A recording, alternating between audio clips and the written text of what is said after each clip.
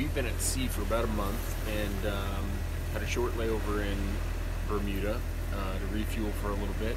But I wanted to talk a little bit about our communications and charging. On the boat, you can charge when you have the generator running, which is only an hour or two a day.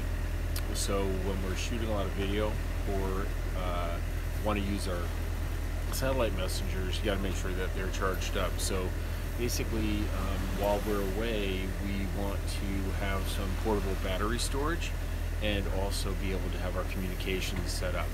Like, I communicate with the office every single day, and I'll do that in a couple of different ways. So if we have the generator running, we can be charging like this Goal Zero battery or this Duro battery here and have that charge off the generator, and then when we want to charge our devices, we can charge our devices. So here are the devices that mainly we're using on the sailboat while we're at sea. We've been at sea like this for weeks on end, and these are the things that we're generally charging. So our phones, of course, great for video and photographs. So having the appropriate cord, and we can charge our batteries up, and then when we're ready, we can charge our device up. And then the GoPro, I like this mount here because there's a lot of poles and stuff like this on the boat, which make it convenient to hang the GoPro from. And then I have the app where we can run it through our telephone onto the GoPro app. You can use the app to turn it on and off. I also like kind of what would be a selfie stick. This one has a little tripod mount at the bottom. You can't really use that on the boat. I'm not taking a lot of selfies with it, but actually it's great for like panning around and hold, and it's also retractable, so you can hold it out. You can lean it against something. A lot of times I'll lean it against something like that to keep it more steady. And you got a good mount system there, so the retractable GoPro mount is really good. You can get down close to the water, you can hold it high in the air, a lot of different situations, anywhere you go. So those are the two GoPro mounts that I use. And then as far as communication devices, the inReach setup is awesome. Both of these devices, the inReach Explorer, the inReach Mini, great for communications. So with the plan that we have on a trip like this, we have the Freedom plan, so we'll up the Freedom plan to be able to send unlimited text messages. It also has tracking, so we turn the tracking on. We can keep track of our hours, our exact track every 10 minutes along the way, and our overall mileage. But then also we can communicate anytime, text message or email. Also have the Iridium phone here, the satellite phone. Satellite phone's pretty good. I actually think that the text messaging system on the inReach is better, just because we get so much communication, all the communication we need from text message. You call on the telephone, you got to make sure that somebody's there to answer the phone, that the hours with the time change link up, and then a lot of the times it's hard to hear. It's a little bit also it does drop the call after a while sometimes, so it depends. I mean, if you need to talk on the phone, the satellite phone is ideal, but if you can get away with just text messaging, I recommend the Garmin inReach Mini. Actually, it's small, and the battery life is good, and you can text as much as you want. The only difference between these two devices is the Garmin Explorer is going to have a little bit more GPS and navigational tools, which we have on board here, or most of the time you don't really need. So the Mini is going to do everything that you need it to.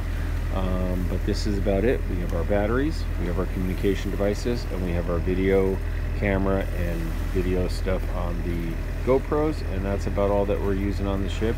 When we get to port, we'll use the drone a little bit more and some other stuff, but this is our communications and our charging and everything we need for shooting videos and cameras on our trip across the North Atlantic and most of the places that we go around the world. I think one of the important things with your camera charging setup is that it's, one, convenient to use, two, you have the battery power to recharge everything that you need, And 3, I'd say it's not too enormous and bulky. You can do a lot of good video.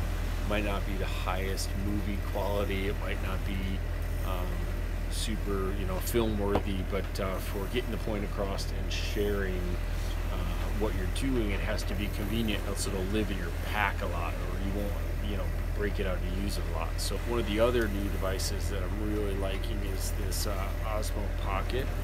So it's just a handheld gimbal set up like that, and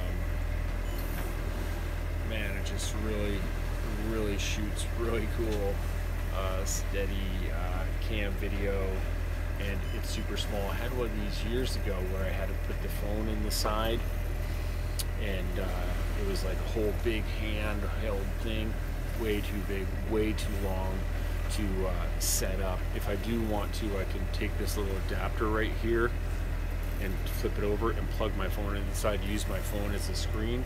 But really, I mean, the setup is like this quick. Now it's ready to go.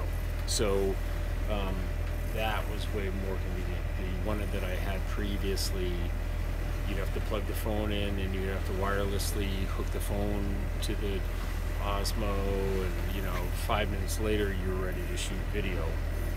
In action video, and where you're busy doing things, you really don't have time for that. Even on this trip where we're like in the heat of really bad storm situations and sailing and things like that, you could have some cameras mounted, maybe take a little bit of video as you can, but really it's a safety issue, and being able to stop and take video. You don't have someone designated to video. You have to do your job first and be safe first, and shoot video or photographs as you can, but not compromise safety at the same time. So that's really important part of it. But yeah, this little setup here, some of our devices, really super small and convenient to use. Even the drone that I use now, the Mavic Air, is super small, super convenient. Flies for 25 minutes maybe. Have 3 batteries, plenty. Obviously on the boat you really can't fly the drone too much because it's hard to land it back on the sailboat.